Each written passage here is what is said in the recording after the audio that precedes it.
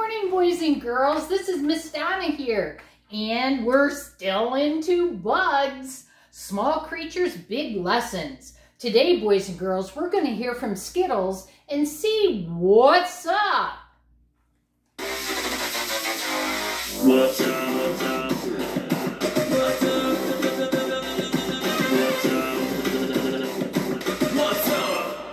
Oh yeah! What's up, everybody? It's me. It's the SKI to the double TLAS. Skittles in the hizzy, and I'm ready to get busy telling you what's up. Today, we're talking about the caterpillar and the butterfly. It's a lesson about being transformed. So every time somebody asks you, what's up, you tell them, get off the floor and learn to soar. Little caterpillars, they start out by crawling on the ground. They get all dirty and gross. You little caterpillar, you need to go take a shower or something. You stinking. But then they get inside their little cocoon and God turns them into something amazing. A beautiful butterfly that can fly through the air. Okay, Mr. Butterfly, fly, be free. Ooh, yeah. You know, God created you to do great things. Sin, it tries to keep you crawling along the floor of life. But God wants to help you soar to new heights in Him by transforming you into a brand new person. Uh-oh. No, man, I don't mean a different body. I mean God changes you on the inside. He takes your sin and wipes it away. And then He helps you to think, act, and be totally different. It's a transformation that is awesome, baby. So anytime somebody asks you what's up, you tell them, get off the floor and learn to soar. And that is what's up. I got a rainbow flavor, and I'm living for my savior. Skittles is out, baby. So, boys and girls, what's up? Get off the floor and learn to soar. That's right. That's where we are today. We're going to get off the floor and learn to soar. We're not going to be like the caterpillar. We're going to be a butterfly.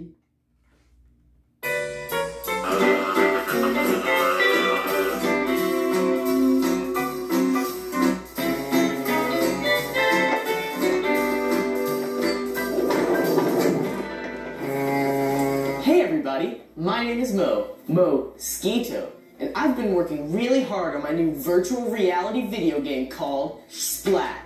Last couple days, I've been fixing problems here and there, getting ready for the game to be released. One problem had to do with the bug containers. They were originally made out of glass. Gotta catch 'em all entire.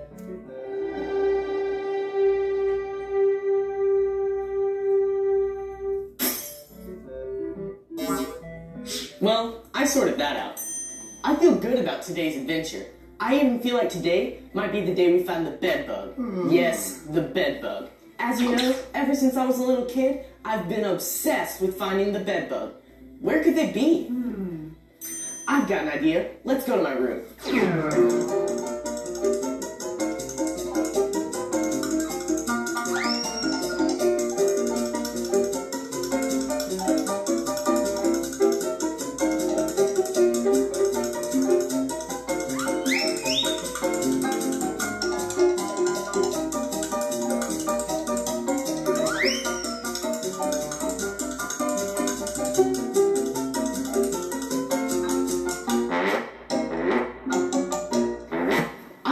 Everywhere. The closet, the dresser, the window, the nightstand, behind the mirror. Where could these bed bugs be? I still feel like there's one place I haven't looked. Oh well. Today, I've got to return some library books from when I was 7. The problem is I have a $482 fine on them, so someone please buy my game. But I have a good feeling about today. Wait. Ooh, been holding that one in all day. Wait a second. I think I see something in there in the bushes. Could be some bugs. You know what that means. Gotta put on my goggles and gotta catch 'em all entirely.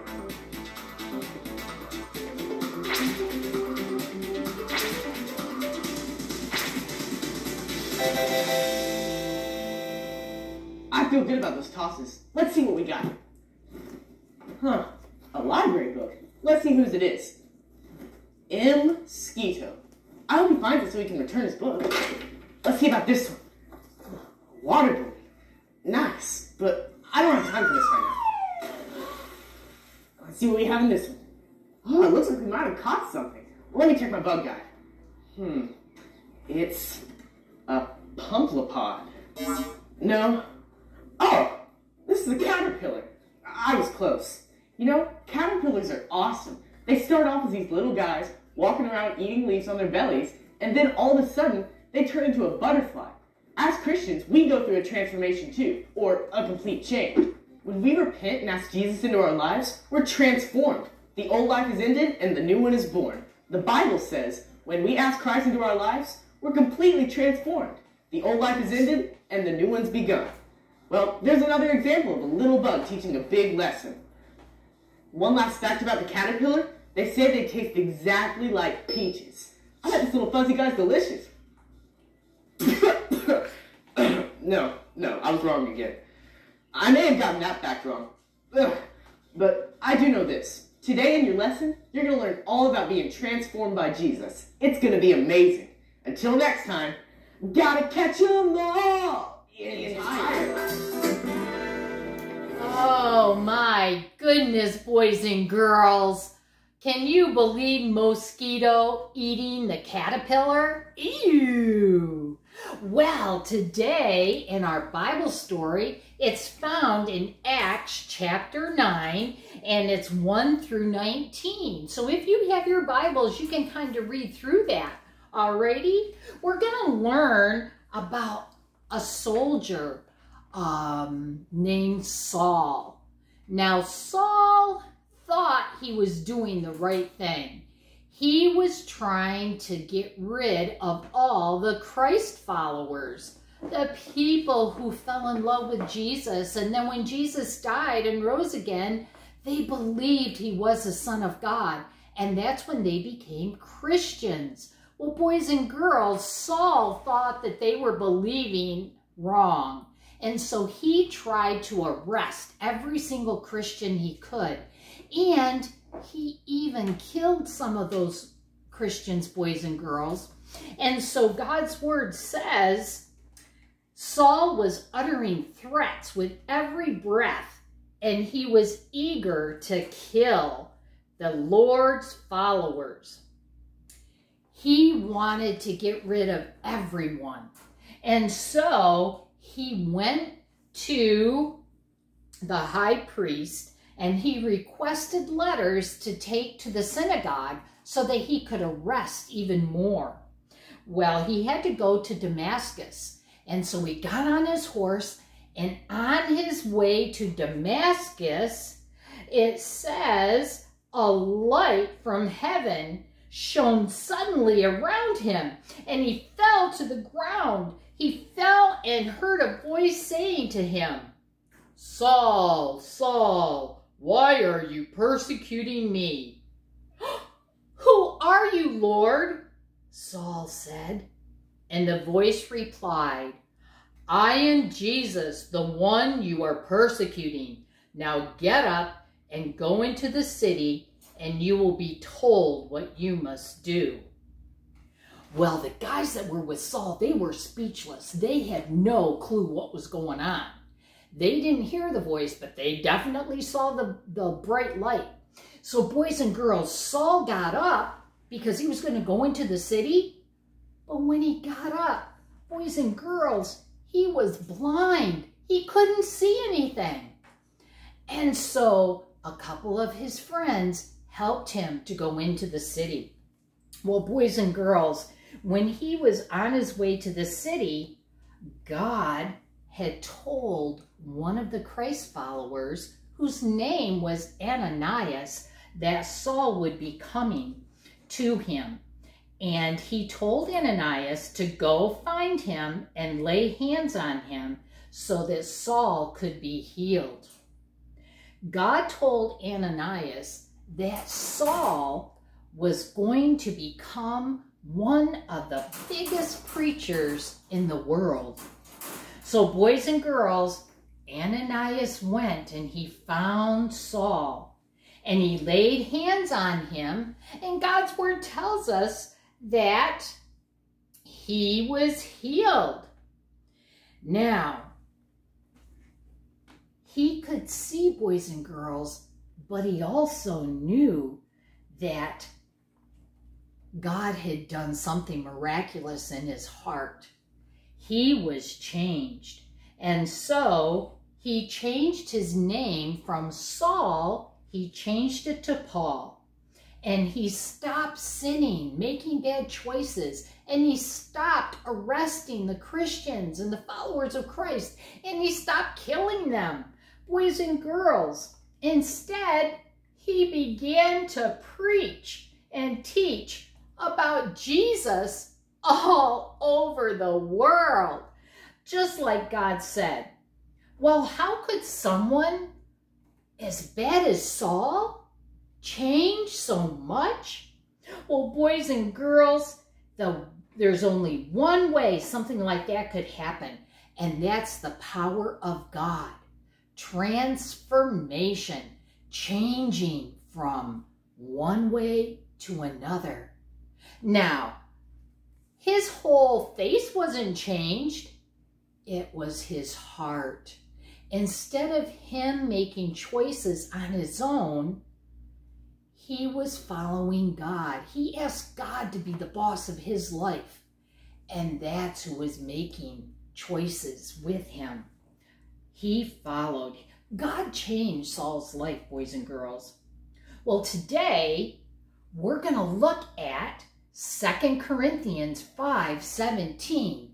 In God's word, it says, anyone who belongs to Christ has become a new person. The old life is gone and a new life has begun. 2 Corinthians 5:17. Boys and girls, this 2 Corinthians 5:17, that's the address, or that's where it's found in God's word. You go to the book, 2 Corinthians, you go to chapter 5, and then you look up verse 17. Or you can think of it as an address. 2 Corinthians is the town. Chapter 5 is the street. And 17 is the house number. So we know that this verse is found in 2 Corinthians 5:17. Anyone, boys and girls, that means you, that means me, who belongs to Christ. How do we belong to Christ? We admit our sin, believe he died and rose again for us, and choose him to be the boss of our life. And then God's word tells us that we become a child of God, which means we belong to God the Son, Jesus Christ. It says anyone who belongs to Christ has become a new person. Boys and girls, the old way of doing things is gone and the new way has begun. The old life is gone, the new life has begun. 2 Corinthians 5:17. Oh, boys and girls, that's so exciting to know that.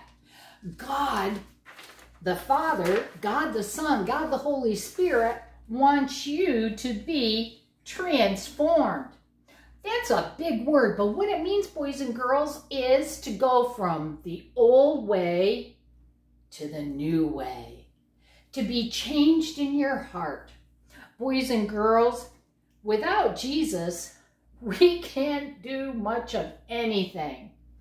You know, Skittles had said that without Jesus, we're like the caterpillar. We kind of are down and roaming around in our own dirt and muck and in sin because we don't know any other way. We make bad choices. We say bad things. We think bad thoughts. We do things that don't please God. But boys and girls, we try to do everything on our own, in our own strength. And we can't. We can't do anything without Jesus, anything of good. You know what, boys and girls? Jesus changes everything. Jesus can change us from a caterpillar to a butterfly. And that just means that this butterfly soars above the earth. He takes over and soars above all the problems. Boys and girls, with Jesus as the boss of your life, Jesus will help you be able to soar through your problems. It doesn't mean that everything's going to go away, but he can make it better because you're not alone. He is always with you. God's word says, "The Lord is my helper." Jesus will never leave me. Boys and girls, Jesus changes everything, boys and girls. You see, the butterfly represents who we become once we allow Jesus Christ to come into our lives and change us from being people of sin into people of God. He forgives us, and he forgives us all the wrong things that we've thought, said, and done. And then there's a new life. Remember the verse, old life into new life. Jesus paid the price for our change, for our transformation. Boys and girls, if you admit that you have done things that didn't please God, or said things or thought things that didn't please God, if you admit to God, yes, God, I've done those things. I'm sorry. Please forgive me. I believe Jesus died on the cross and rose again for me. And I choose you, Jesus, to be the boss of my life. If you have done that, or if you do that, you will have become transformed, changed. The old life is gone and the new life has come. Let's pray. Dear God, I thank you so much for these boys and girls, and I thank you that we can go from a caterpillar to a butterfly. We can have an old life but be changed to a new life. We can go from being sinful to follower of Christ, forgiven. Lord, I pray for these boys and girls this morning. I pray that you would help them to make the right choice. Help them, Lord, to be transformed. We love you, we praise you, and we thank you for this day. In Jesus' name, amen. Boys and girls, if you prayed and asked Jesus to be the boss of your life, I want you to go right now and tell Mom and Dad, or let Miss Donna know so I can be praying for you. I love you, boys and girls, and I can't wait to be with you next week. Have a great week, and remember, Jesus loves you, and he'll never leave you.